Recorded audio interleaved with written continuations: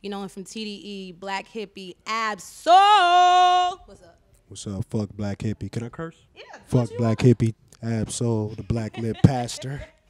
And he just mother freaking killed it on stage. And something that I'm noticing, especially with this year, I think it's been the year of the festival. Everybody's been really going out of their way to make it out, whether it's Coachella or here at Soundset. And I'm interested, is the energy different doing a festival versus doing more traditional shows at a stadium? Yeah, I mean, because we're all big bottles of energy. So whenever you have more people in the area, it's always for sure. Word up. Absolutely. And something that we've been waiting for a long time, and I know you've been very vocal about this album. These days, you dropped the title maybe at the beginning of this month, May. And I know you had some frustrations with your label. Are you guys in a better place right now? Well, I mean, it wasn't a frustration with the label, just frustration with the process in general. You know what I'm saying? It's never, TDE is the gang.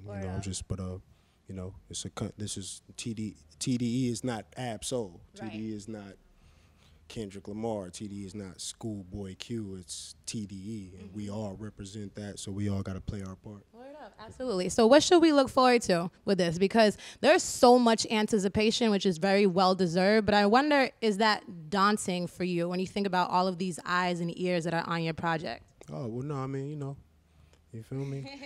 and I mean, and the project is kind of, simply put, these days, just kind of like a time capsule of these days, so I kind of just wanted to capture the vibe of like the last 2 years, like all in one album.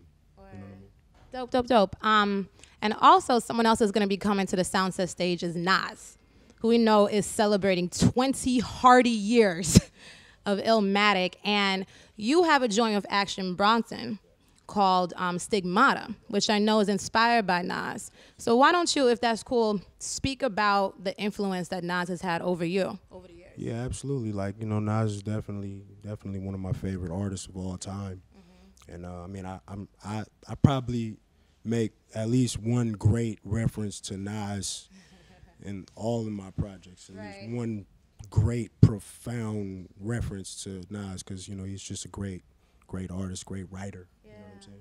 Have you met him? I'm sorry, go ahead. That was from the Godson album that I took that piece from Stigmata, so you know what I'm saying? Dope. Have you had the opportunity to sit down with him and talk a little bit? I haven't sat down and talked with him, and when I met him too, it was perfect because he didn't know who I was, so I got to just meet him and take a picture with him. It was super, you feel me? I didn't want him to have to give me the, oh yeah, this is the new, you know what I mean? I was just a fan, it's tight. But yeah, shout out to Nas, man.